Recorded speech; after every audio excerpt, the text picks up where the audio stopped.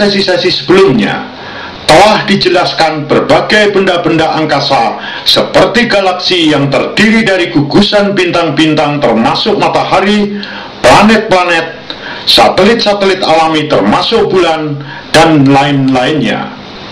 Semula, manusia mengamati semua objek atau benda angkasa ini dari bumi dengan menggunakan mata telanjang ataupun dengan menggunakan peralatan seperti teropong atau teleskop dan sejenisnya. Misalnya, teropong bintang yang terdapat di stasiun peneropongan bintang Boska, Lembang, Bandung, Jawa Barat. Stasiun peneropongan bintang ini memiliki teleskop berukuran besar. Kenyataannya, data hasil pengamatan yang diperoleh dari teleskop-teleskop di bumi seperti ini masih terbatas.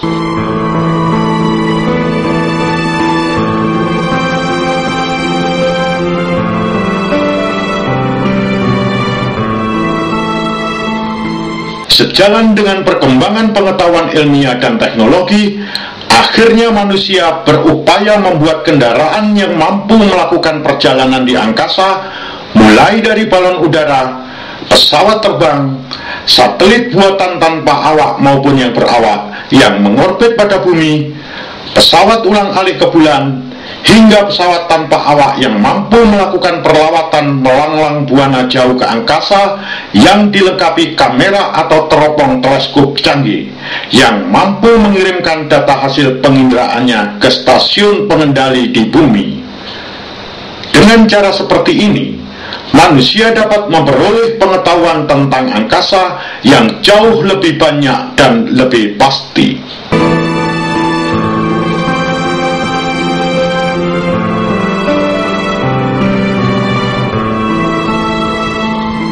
Berikut ini disajikan pesawat ulang-alik yang membawa manusia hingga mendarat ke bulan. Dengan demikian, manusia dapat mengetahui lebih banyak secara pasti keadaan bulan yang sebenarnya. 12, 11, 10, 9, 8, 7, 6. Go for main engine start. Main engine start. 2, 1. Booster ignition and liftoff of the Space Shuttle Discovery, returning to the space station, paving the way for future missions beyond. Yang Anda saksikan kali ini adalah pesawat ulang-alik yang sedang diberangkatkan dari bumi menuju ke bulan. Pesawat tersebut membawa manusia yang akan didaratkan di bulan dengan misi untuk mengetahui keadaan bulan yang sebenarnya. Line showing the bird's eye view of Discovery as it races towards space. A star-spangled star performance reducing the stress on the shuttle as it breaks through the sound barrier. Discovery already 3.5 miles in altitude, 1.5 miles downrange, traveling almost 750 miles an hour. Everything looking good on the bird. 57 seconds into the flight. Engines beginning to rev up. Discovery Houston, go at throttle up. Roger, go at throttle up, 7 QSF only. The throttle up call, comm Steve Frick. Looks by Commander Steve Lindsay. And Discovery Houston, its expected data hits, it'll clear shortly. Copy. Sekarang, tampak di layar Anda, manusia dengan menggunakan pakaian khusus telah berhasil mendarat di bulan untuk melakukan serangkaian pengamatan yang berkaitan dengan keadaan bulan yang sebenarnya. Orang yang bertugas melakukan perlawatan ke angkasa seperti ini disebut dengan nama astronot. Terlihat di layar Anda, 2 orang astronot sedang berjalan di permukaan bulan.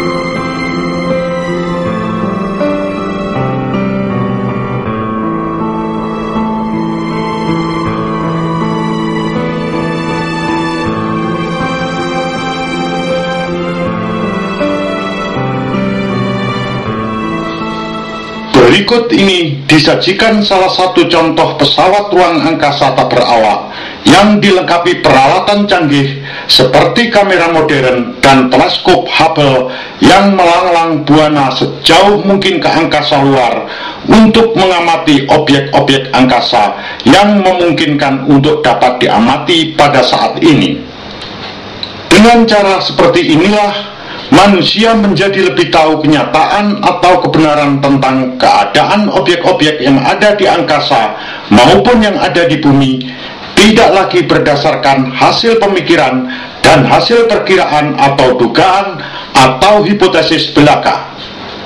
Walaupun begitu, patut disadari bahwa yang diketahui oleh manusia hingga saat ini hanya sebagian kecil dari semua objek yang ada di angkasa.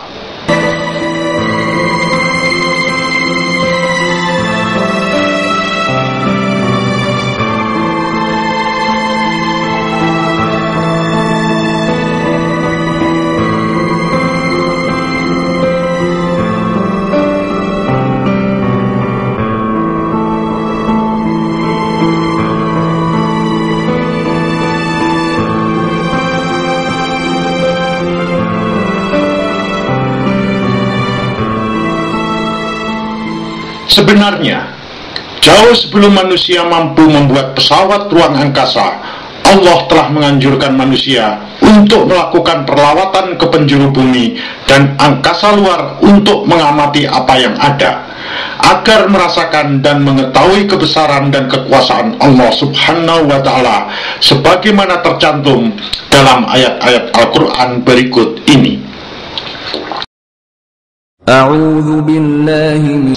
Dialah yang menjadikan bumi itu mudah bagi kamu, maka berjalanlah di segala penjurunya dan makanlah sebagian dari rizkinya, dan hanya kepadanya lah kamu kembali setelah dibangkitkan. Bismillahirrahmanirrahim. Ya ma'syaral jinni wal insi in istata'tum an tanfudhu min aqtaris samawati wal ardi fanfudhu la tanfudhuna illa bisultan.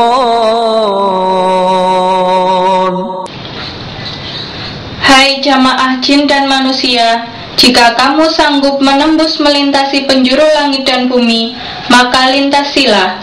Kamu tidak dapat menembusnya melainkan dengan kekuatan.